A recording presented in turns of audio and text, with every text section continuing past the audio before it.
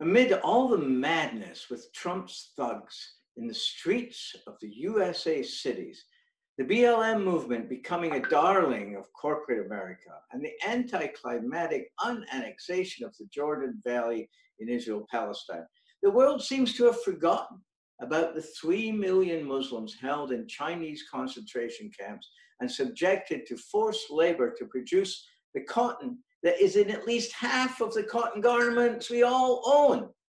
The Uyghurs of Xinjiang are being subjected to a systematic ethnic cleansing, the likes of which has not been seen since the Nazis.